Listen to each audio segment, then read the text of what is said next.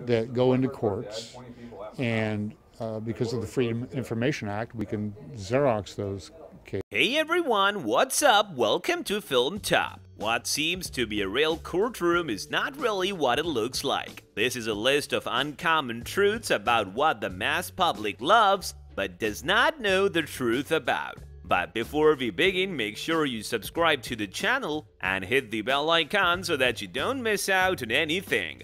Alright, let's get to it. Number 8. Producers. All the cases presented before the judge are not chosen by her, instead by the producers of the show. The basic criteria being whether these cases will be exciting to watch on TV or not. Once one of the producers tried to convince a man to come on TV and solve his personal family matter. Girlfriend, mother-daughter, father-son, brother-brother, sister-sister. That way it pulls in the audience a little bit more. Number 7. Producers pay the fines.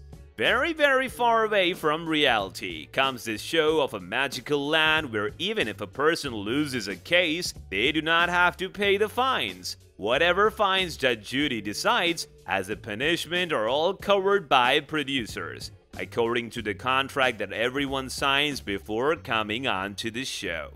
Number 6. People get paid to come on the show.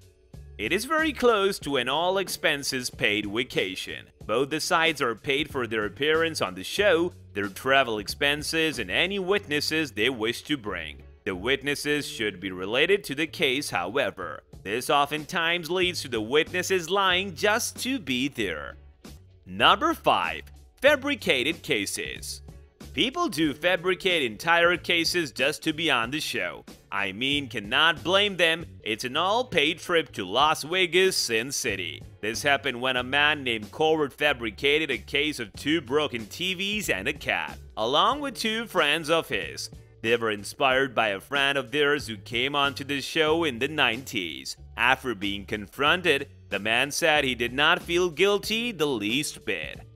Number 4. Not a real judge on the show. Judge Judy was appointed judge by the mayor at that time in 1982, but she's not a real judge on the show.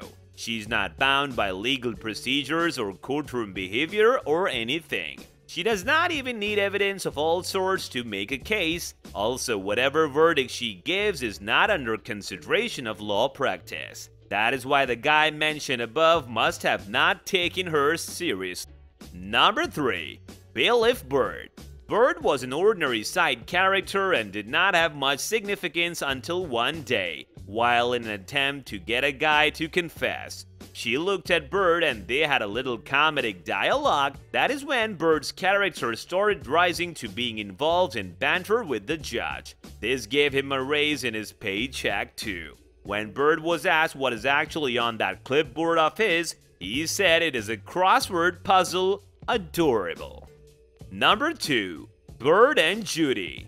The dynamic duo of Judge Judy and Bird was not driven from thin air. They used to work in a real courtroom in Manhattan, and that is where it started. Though Bird almost took things to the very edge once when he put on a robe and glasses and impersonated Judge Judy. And worst of all, she saw it. However, Bird was lucky that she had a sense of humor and did not really mind. Number 1. Rich Bird.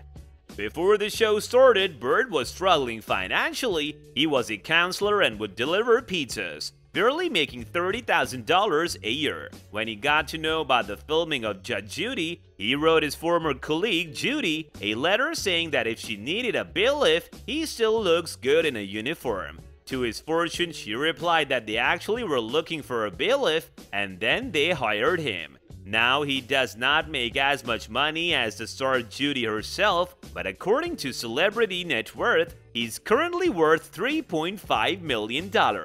Plenty of money for his side role. I hope you liked the untold truths about Judge Judy, the largely famous TV show. From real eye-openers to fun information, we covered it all. This brings us to the end of our video. Hope you guys enjoyed it. If you did, then let us know by liking the video. Stick around for more amazing content, as we will be soon seeing you in another video. Until then, take care and goodbye.